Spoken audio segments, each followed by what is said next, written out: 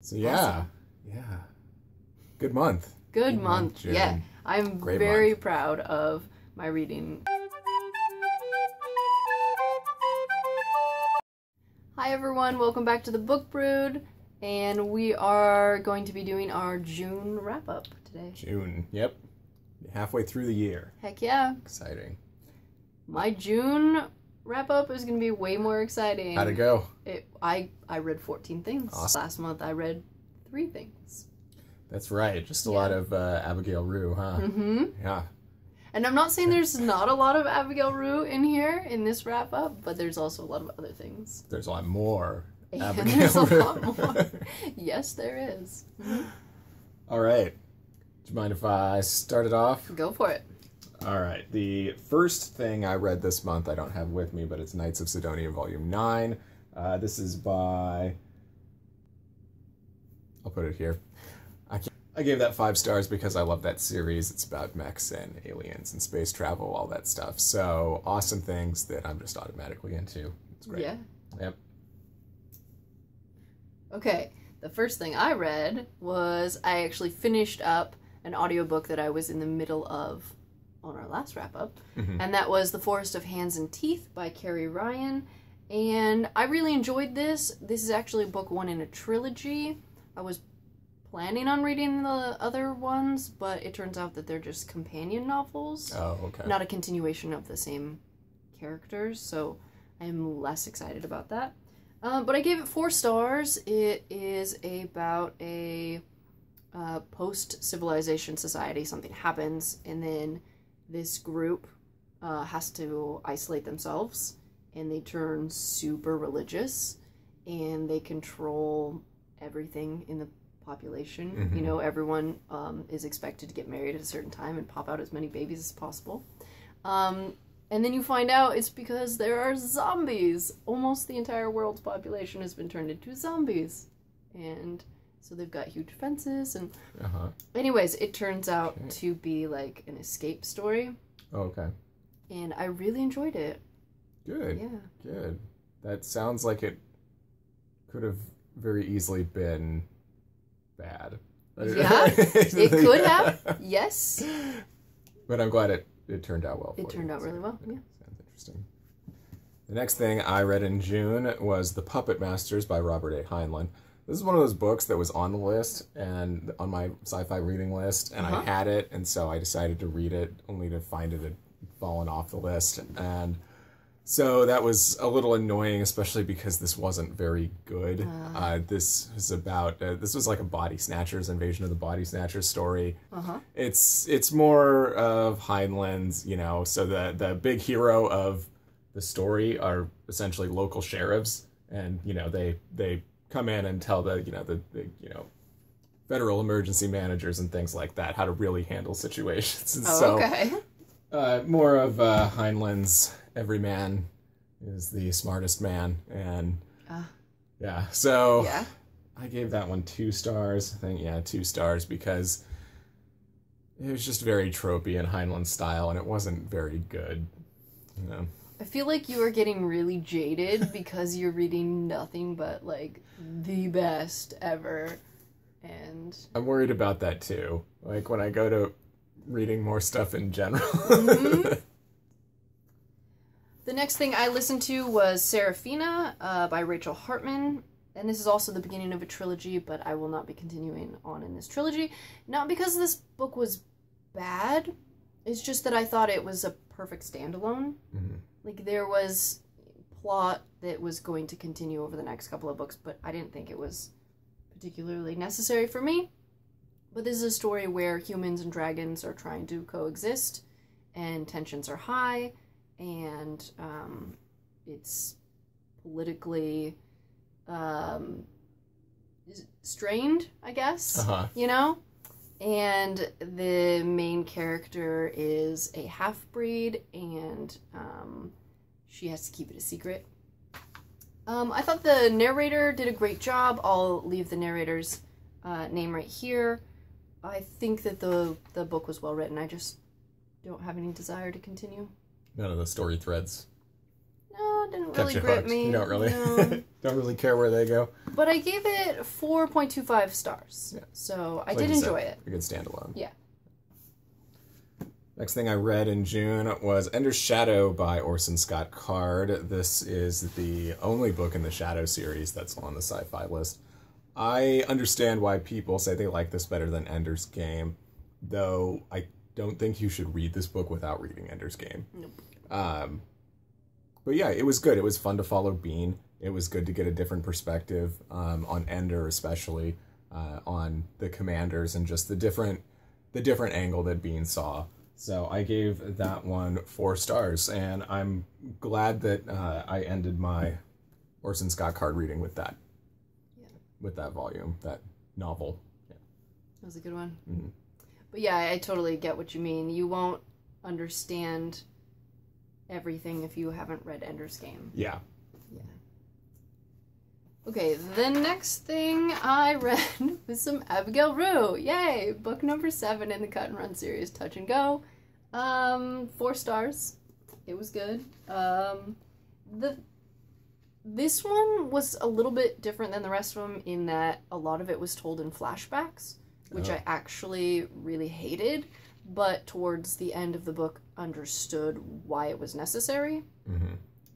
And so I kind of forgave the author for that, but for the first half of it, it was kind of rough to get into that style. It's got to be difficult for a book series that you like. Yeah, I think what happened was to continue going so far ahead of like, because it's a 9-book series. Yeah. So to keep going, the author decided to bring in characters that had not yet been talked about, but have a past with these other characters. Oh, okay. So she needed to show why they all knew each other, basically. Mm-hmm. Yeah. So, yeah. How they're bonded. Yeah, and why they're so mad and trying to kill each other. Oh, okay. Yeah. Here we go. All right. Next thing I read in June is City by Clifford D. St. Mac. I actually did this one on audiobook, and I went back and actually read some sections that I enjoyed. This is a series of short stories that take place in the same world, and they have reoccurring characters within them. You just get different perspectives on them, and it's very interesting because it's robots and animals, pretty much. There's very few humans in this story. So it's intelligent dogs and ants and just other animals that can speak to each other and can read now, and, just the change in society and how everyone thinks society should be after humans leave. Like, there's this robot that's trying to prevent humans from getting the thirst for war and things like that. Like, there's a part where one of the few remaining humans by chance makes a bow and arrow, and it's not very good, but the robot, is struggling with what to do about it, Sure. whether to, tell him never to do that again, whatever. But, the human and some of the animals that are watching him figure out that it can kill, it can hurt, but then they run into a situation where they could have died if he didn't have it. And so man. The robot's stuck in this, this quandary, or this, where to take it. So that was very interesting. I gave it 4 stars. Some stories are better than others, so. I didn't realize that was a short story collection, but that one is one that I do want to read eventually. Sounds really interesting. No, it's very interesting and worth the read, definitely. The next thing I read was more Abigail Rue, and this is the first book in the spin-off trilogy, the Sidewinder series, and this is Shock and Awe, and this follows Nick and Kelly, and I apparently do not like them very much. Was not a fan of this. I gave it 3 stars. This is a really short one. I don't know, like 100 pages or so. Yeah. It was, I don't understand how you can have insta-love when these characters have known each other for 15 years. They're soldiers. They have fought together, but all of a sudden, one of them gets shot, and it turns him gay, apparently. Well, he was just bubbling under the surface the whole time. I guess. And then all of a sudden, they're like, oh my god, I love you. Bro, me too. So that happened. So now they're totally tight bros, right? Yeah. Yeah. Totally. Good for them. Yeah. I'm glad it worked out for them. If it makes them happy. You got some more of those too, so. I know. It's a trilogy. Yeah. I'm really mad because so they weave into the last few books of the Cut and Run series, but the last one in the Sidewinders comes after the last one in the Cut and Run series, so I have to end it on a Sidewinder. On the characters you don't like. Yeah. All right, the next thing I read in June was Every Heart a Doorway, and this is by Seanan McGuire. Shannon McGuire. This was Heidi's challenge to me for a month, 2 months. Anyway, I read it very quickly. It was good. I like the characters in it. I usually prefer much more plot.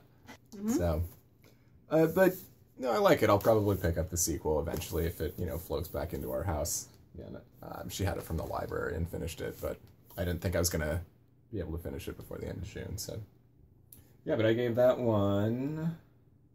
Oh, I gave it 2 stars, but I did forget about the fact that I like character-driven stories. You like plot-driven stories. I prefer a good mix of both, but yeah, I can take much more on the plot side and deal with flatter characters than some, I guess.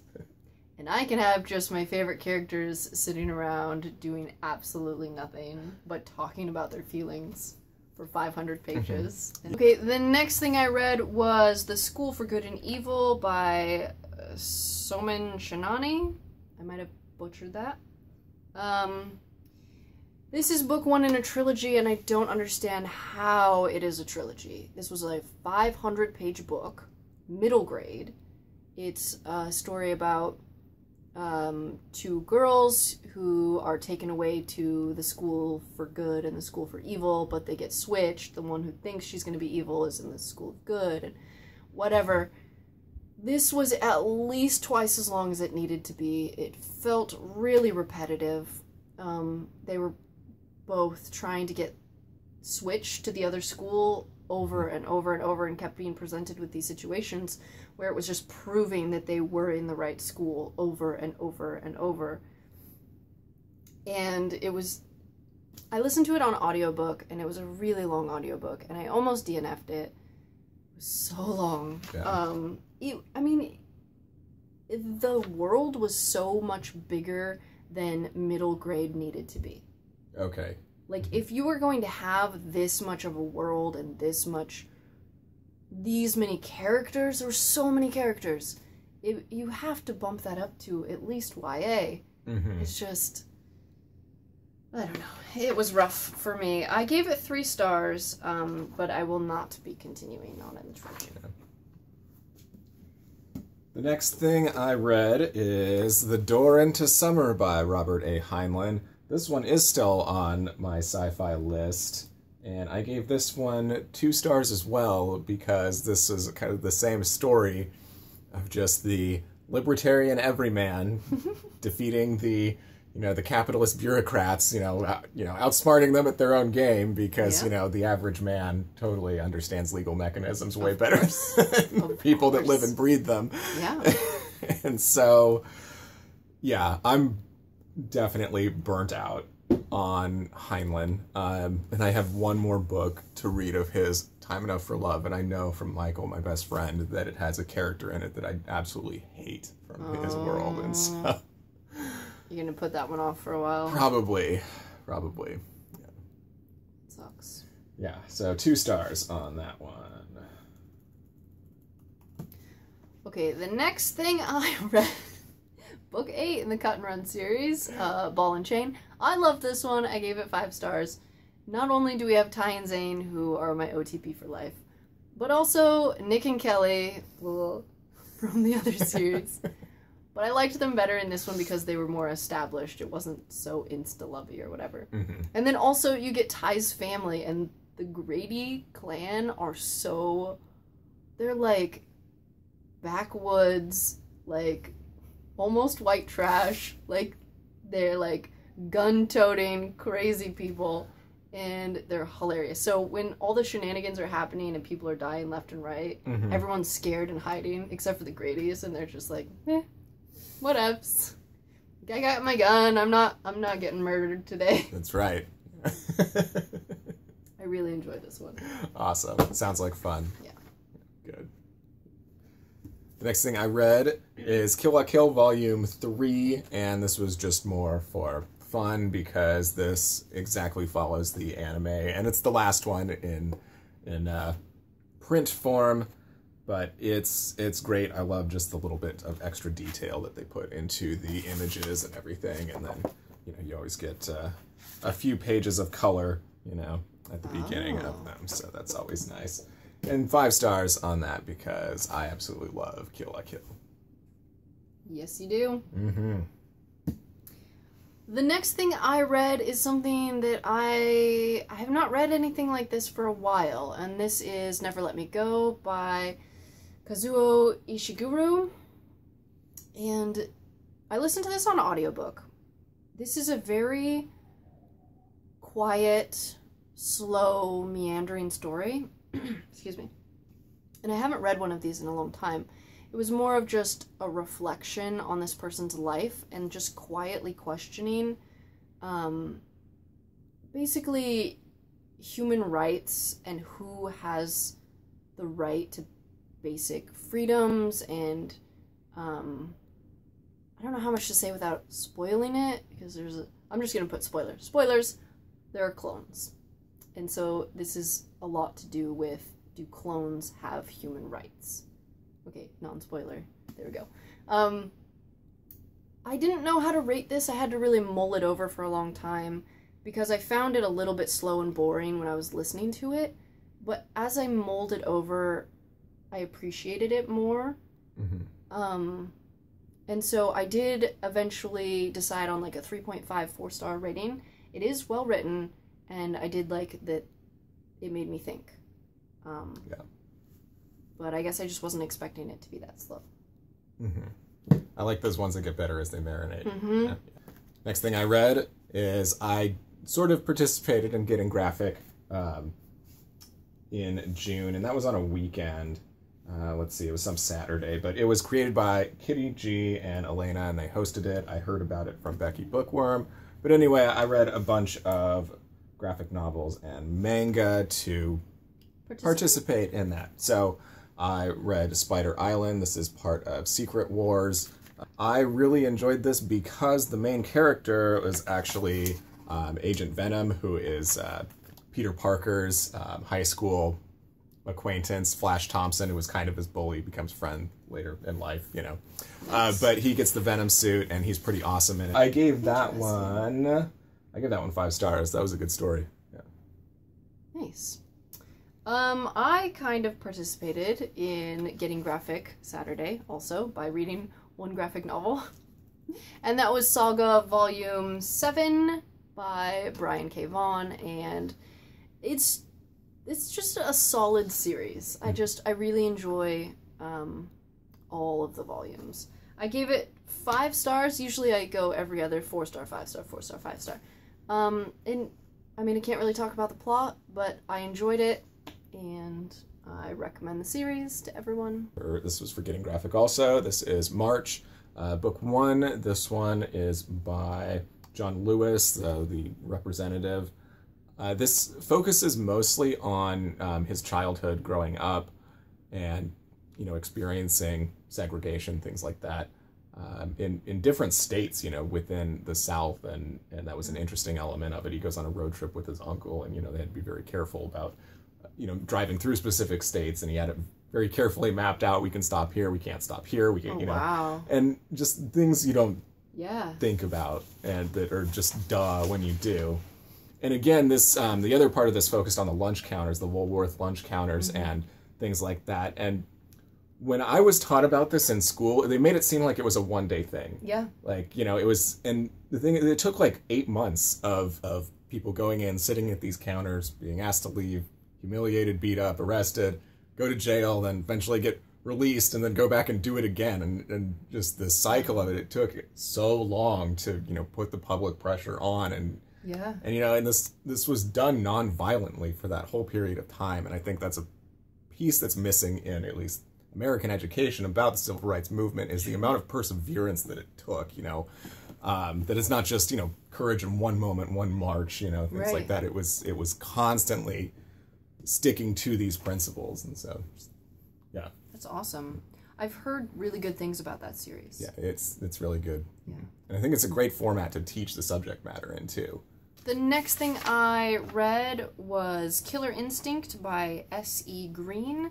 And this was a really fast audiobook. I listened to it at work, and I got through it in like one night. It was only about 4 hours long. It was very fast and gripping thriller story about a teenage girl who thinks she's going to be a serial killer. Yes, and then she gets contacted by a serial killer. It really reminded me of Dan Wells' I Am Not a Serial Killer. Oh, uh-huh. Except for Dan Wells has a bit of a supernatural streak to it, where this does not.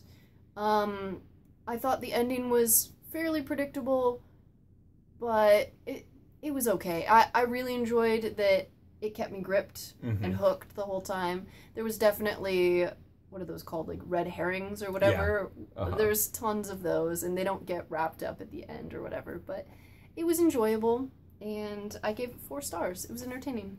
Next thing I read was Secret Wars Prelude, and so this was the main story arc. So this takes place with all sorts of different issues from different runs of different heroes. And I'd read some of these individually on their own, but it was good to get it in order. I gave it 4 stars. Okay, so Julie from Pages and Pens, I'll link her channel down below. Actually, I will try and link the review she did for this, but she recommended the series by Laura Kay called the Hard Ink series, I guess. And it's a romantic suspense series, and she thought that I would like it because of Cut and Run. It's basically very similar in that it's these ex-military guys nice solving crimes and falling in love and awesome. Stuff. Yeah, so I listened to the first one, which was Hard as It Gets, and I gave it 4 stars. I really enjoyed it. Julie does a much better job of explaining it than I can, but I will attempt. I really liked the character depth and the fact that for a romance, usually they're very cheesy, like flat characters, but this is a group of a bunch of guys who can talk about their feelings, and it doesn't feel forced or weird or whatever, and they're not like giving each other crap for being all sensitive and whatever, and oh, you're falling for that girl, oh, you're such a pussy or whatever, like there's none of that stuff. I really enjoyed it, and I will continue with the series. And the next thing I read was the main body arc of Secret Wars. Again, I think I rated this, 4 stars overall. But anyway, just the main body and not the prelude. The next thing I read was Down Among the Sticks and Bones by Shauna Maguire. This is book number 2 in her trilogy companion novella series. I don't know what she's doing with that. But I was very excited. The library bought it for me, and I got to read it first. And I was torn. The first half of it, I was so excited to have it, and I was so enjoying it. And then somewhere towards the middle, I got really disillusioned, and just, it was very underwhelming at that point. And I'm not sure exactly why, because it's not like the writing style changed, but I think maybe what it was twice as long as Every Heart a Doorway, and so that was the point. That was the sweet spot where it should have been cut, and maybe that's why Every Heart a Doorway was so short. But I did enjoy the story. I really liked the characters, Jack and Jill, and it was nice to see their world, their fairy world that they fell into. I really enjoyed that part of it. I gave it 3.5 stars. I think if it would have been the same length as Every Heart a Doorway, I would have given it a 5-star also. I read volumes 4 through 12 of One Piece. This is by Ichiro Oda. This is a very zany kind of pirate manga, and with people that if they eat this fruit, they get a superpower of some kind. But then they can no longer swim, and if they're ever in the ocean, they lose their will to live, and so so they're all very afraid of water, you know. Yeah, pirates. But they're all are afraid pirates. of Yeah, water. No, that makes sense. So it's really zany and fun. I think I'm Nice. into it so much because I've been reading some pretty heavy subject matter sci-fi stuff. Yeah. So it's a good break in between. I've been Awesome. rating all of those 4 stars. They're pretty good. I finally finished The Raven Boys. This took me like 3 or 4 times starting it. I started it on audio and then decided I needed the physical, and then I started the physical and I'm like, oh my god, now I need the audio, and I went back and forth trying to get through just the first like couple of chapters. Finally pushed through on the audiobook. I really enjoyed the narrator.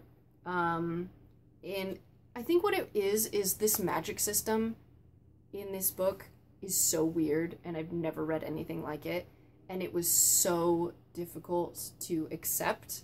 This is the universe, that this is the world that they're living in, because it feels very contemporary, Yeah. except for this weird magic, like almost like urban fantasy, which is one of my least favorite genres, and that's probably why I didn't like this. Well, I didn't like the first half of it. Once I finally got into it and got to know the characters, I fell in love with the characters, and I was able to push through the plot because of the characters. That being said, I am almost done with the second book and loving that one way more than this first one, so I would recommend pushing through this to get to the rest of the series. But I eventually gave it 4 stars. I absolutely love the characters, Gansey and Ronan, and they're just like such different characters than I usually read. And Noah, oh Noah.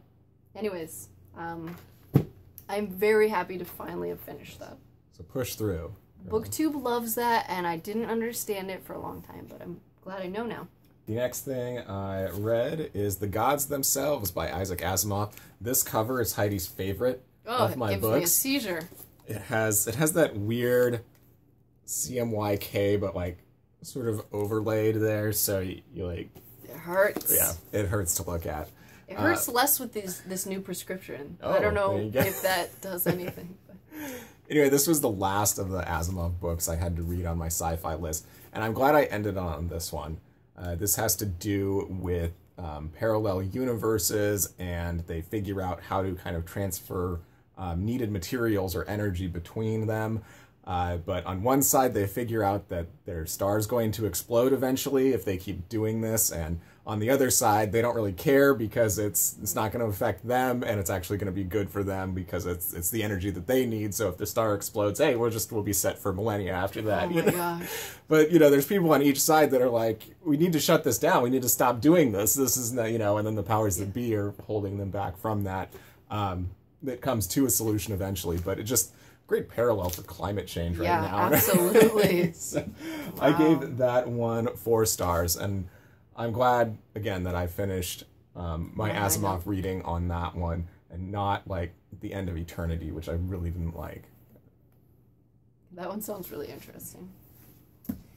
Next thing was Cross and Crown, book 2 in the Sidewinder series by Abigail Rue, and I nearly DNF'd this one. I really had a hard time with this. This is book 2 in the trilogy. And I did finish it. I gave it 3 stars. It felt like it was trying to be cut and run, but with Nick and Kelly, and they're not Ty and Zane, so it doesn't work. That being said, they did bring back a character, Julian Cross, from like a long time ago in the Cut and Run series, which I did not like him in the book that he was in the Cut and Run series, but I liked him in this one better, so that kind of helped even it out. But yeah, 3 stars. The last thing I read in June is Ilium by Dan Simmons. I thought I was going to actually DNF this one out of my sci-fi list because I tried a couple times to start this and I didn't like it. What this is a sci-fi retelling of the Iliad, and I was at a disadvantage reading this because I haven't read the Iliad yet, and this obviously stuck very close to it because it talked about, well, on this day this happened to Aphrodite, and Athena did this, and all this stuff. So Yeah. that was, I think I could have gotten more out of this story if I had already read the Iliad. I gave this, I don't know, I just closed my window. Anyway. We can put it right here. Yeah. Put it right there. Anyway, probably about 3 stars on this. It was long. And so it was kind of hard to follow for a bit because the 3 different stories took a long time to come together. And but I'm glad I finished it because I thought I was actually going to DNF that one. Nice. And the last thing I finished is The Gilded Chain by Dave Duncan. This is book 1 in his King's Blades series, which is so full of nostalgia for me. I first read these when I was like a really young teenager, like old child, somewhere in there. And I've read them like 4 times maybe throughout my life. I love it. It's nothing special at all. It's just like swords and magic, just standard fantasy, but it's just nostalgic. Good to lose yourself back in it again. Yes, and I'm definitely going to continue in my reread. I gave it 4 stars. Awesome. So that was our huge wrap up. Yeah. Thank you if you stuck all the way through it. Give us some comments on anything you're reading or on what we're reading. Give the video a like or subscribe to us if you're not. And take care, and we'll see you next time. Bye, guys.